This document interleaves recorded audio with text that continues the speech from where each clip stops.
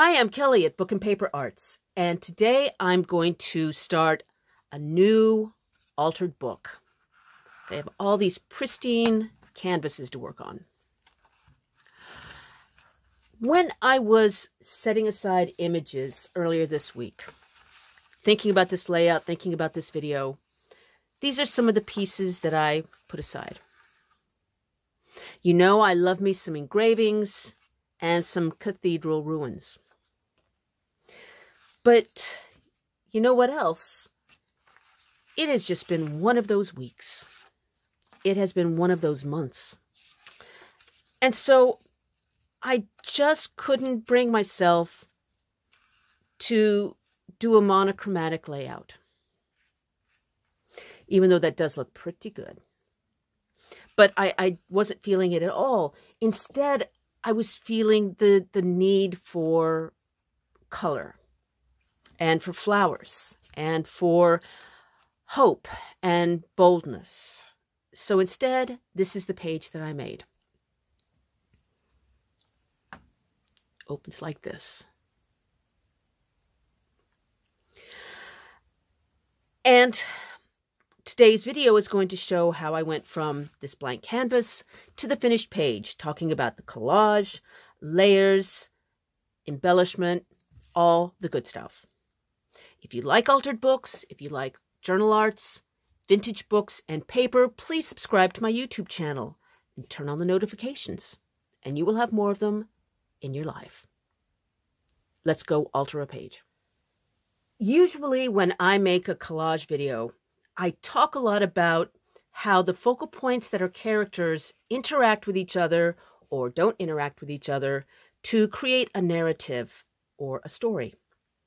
Today's page is going to be somewhat more abstract, so I'm going to talk about, not about story so much as balance, color, and why some images, even in an abstract page, work together well while others not so much. When I started making these process collage videos, one of the first things that I heard that really surprised me was how many people said, I had no idea. I thought you just took a couple of elements, boom, boom, boom, and put them together and had a page. That is not how it works. It took me almost 2 hours just to gather up this long list of candidates here. Went through my box of flowers, my box of birds, and this is what I'm starting with for my page. Thankfully, I've decided to make this whole new altered book flower themed, so I don't have to worry about the pressure of picking out the perfect pieces. I can just have fun, and if they don't show up today, they will show up in pages and videos coming soon. So now I'm going to go through again and narrow down the choices and start making a page. I have wanted to use this paper napkin for ages. Paper napkins are one of my favorite thinking outside of the box art supplies. They come in a zillion beautiful styles and patterns. They're easy to find and they don't cost much.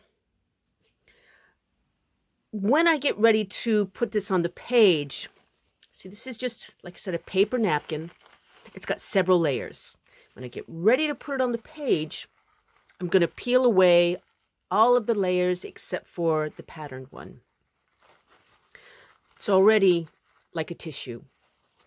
So now when I glue it down, when the adhesive hits it, it's going to go semi-transparent and you can see what's underneath. The trouble with trying to cut it at this, when it's like a tissue, is that it's just way, way too thin and it doesn't like it. So I want to trim this and use it as part of a background. I'm not opening it up. I'm cutting it from the thickest way I can with all of the layers folded up there. Now it's got a lot more sturdiness and I can go around and cut out what I want to be a pattern on my page. It's still a little wobbly, but it's so much easier than the tissue. Now Now that I have a piece cut out, I think it's going to look super. First, what I want to do is peel away that last layer. Sometimes there's even more layers than you think. You have to just keep peeling and peeling and peeling until you get to the really good stuff.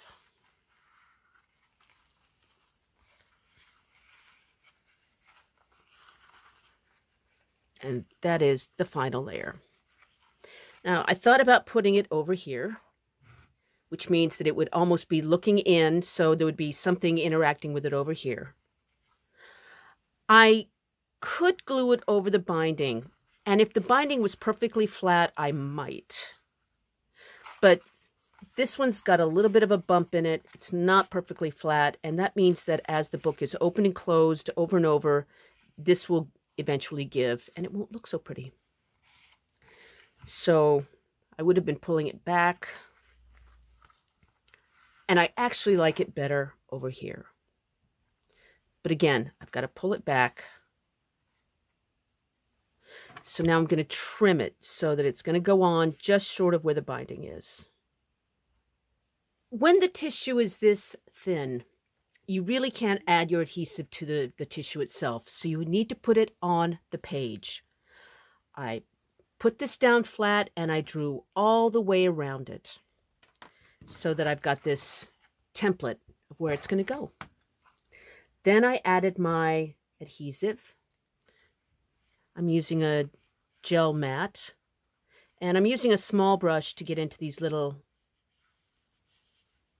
crevices here. And now I'm going to add the tissue.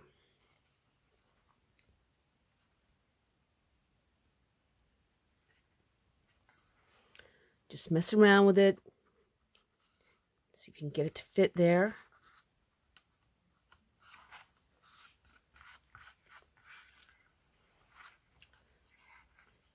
It's wrinkling a little bit, and I don't care.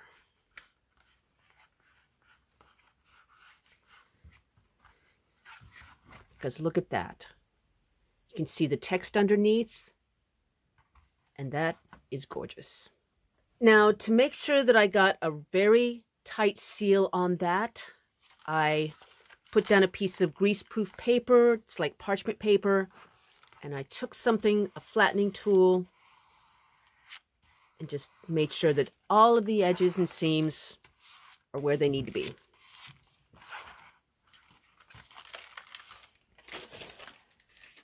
For this side, let's try out some of the other elements that were on the table earlier. This is an oversized flower from a Redoute print. And I'm not unhappy with this. I think it would make a very simple page, but a beautiful one. But that's not going to be it. I have this this backing from a cabinet photo, and I took out the person in it and used it for something else, but I kept this, free art supplies, and now I want to use it as a kind of a frame. I have these vintage postcards, and a lot of these have floral themes. And that is also a nice page because she's, her pink flowers are picking up this pink flower here, and she's gazing at them fondly. But no, I am going to use this in another page coming up. I'm very tempted by this. It's another vintage French postcard.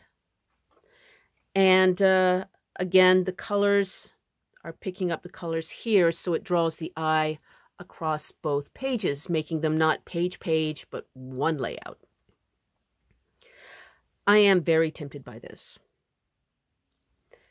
But I have wanted to use another piece for a long time, and I'm going to have a go at that.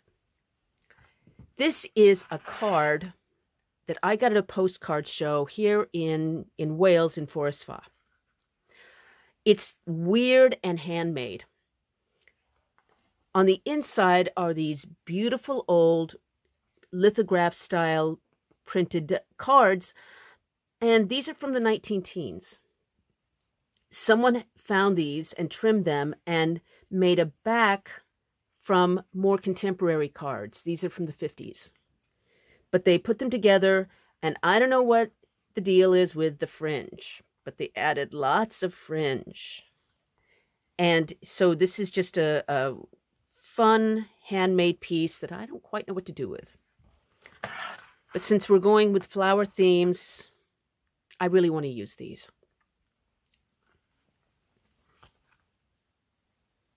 Now, I'm pretty happy with this. Look what happens when I close the book.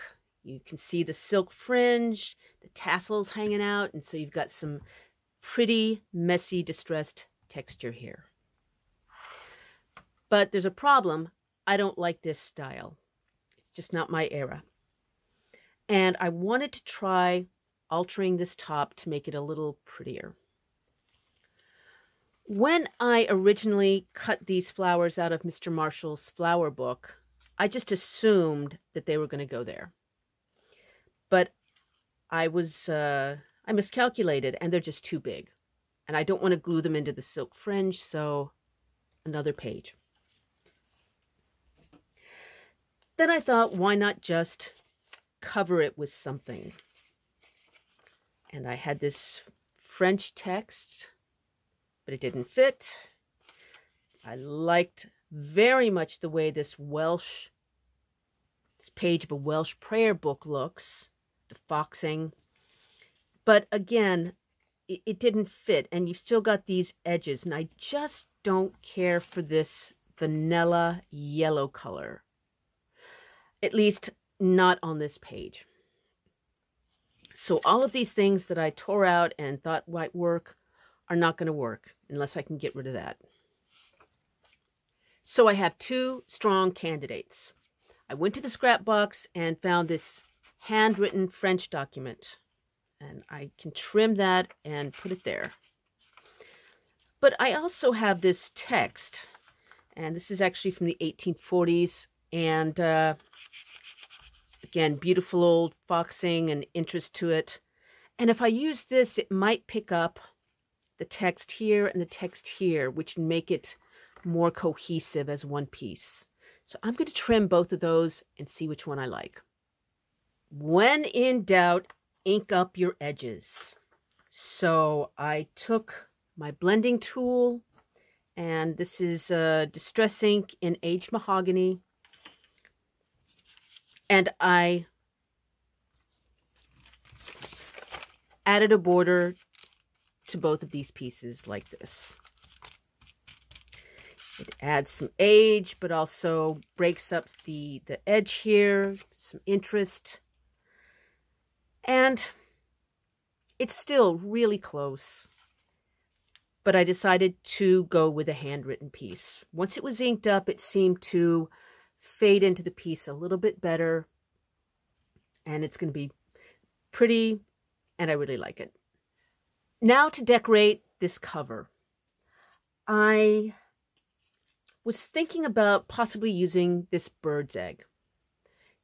I love bird's eggs, and it certainly fits into the spring-like feel of the layout. Try it like that for a little whimsy.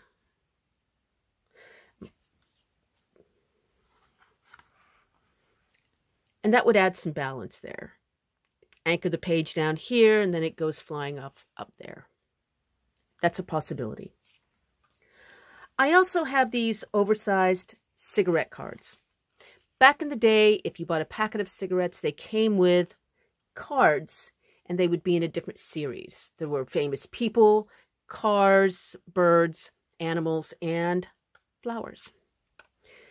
They're usually very thin, like this, but I found these at a local car boot sale, and they're big and chunky. I love them. I thought about going with something like this, because that's going to pick up the color here and draw the eye across. But I'm also considering this larkspur because it's got the dark red and the pink and the pink, the purple and the purple, and the purple and the purple. And so now this page is really has plenty of balance, and the theme goes across both pages. I might do this. But I am also thinking about Mr. Bird. The funny thing is that when I put this bird here, anything with a face, all of a sudden we start to have a narrative. Because even though he's very simple, it's as though he's gazing at these flowers, maybe to get some nectar, or maybe he just finds them beautiful. Maybe he's about to sing a song. So now we do start to have a story. But the only trouble is that there's no yellow anywhere else on the page. So I went off to the box of butterflies and I found this guy. And I wish I could have found a smaller one, but I couldn't find one with just the same yellow-orange color. But now I could put it there, and that would work, because you're going to have that yellow picking up this, pulling the eye across. Also pulling the eye across is just the direction of his body and his tail. We could give this a little more movement, like that. It's going to fade it, come into our flowers a little bit, and maybe even be hard to see because it's so busy behind him. But it would make a pretty page. I don't know. This is a good way to show how important it is when you're laying out a collage piece to move your pieces even just a little to see if it changes the feel of the page. So I wasn't really happy with that because he's getting swallowed up by the background. That's okay. But then look what happens when I turn it this way. It's still working with a lot of background, but something about the way that it is now going up and out like this liberates it from some of that busyness. And it also contributes to the story here. So that's what I'm going to do. Finally, I'm going to add just a tiny bit of mark making to do something with that space there. I found this pastel, and it's very much the same yellow, orangey yellow as this. So I have also this stencil. And I'm going to put the stencil down here. And this in my spray bottle, I've got some water. And I'm just going to very, very lightly spritz. Not wet, just damp. Color over the stencil just a little bit like this. And then work it in. Like that.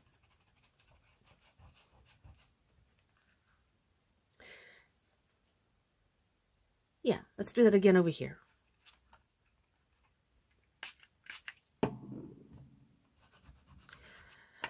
I often get asked this. I do not fix this because if you really let it dry, it isn't going anywhere. It's going to stay put. So no, you don't really need to fix it. And it's kind of fun because it's actually got some dimension to it. A little bit of relief there. I'm going to stop. I have a newsletter coming out this Sunday. I'm a little bit behind, but it is on its way. It's going to have art tutorials and some special things in my shop for Easter. It's also going to have some free scans of vintage French Easter postcards. that you can print up and use in your own work. I can't show them to you now because I left them in my scanner in my flat, and I'm not there. But they are fun. If you'd like to get those, just subscribe. The link is in the text below this video. Until next week, happy making.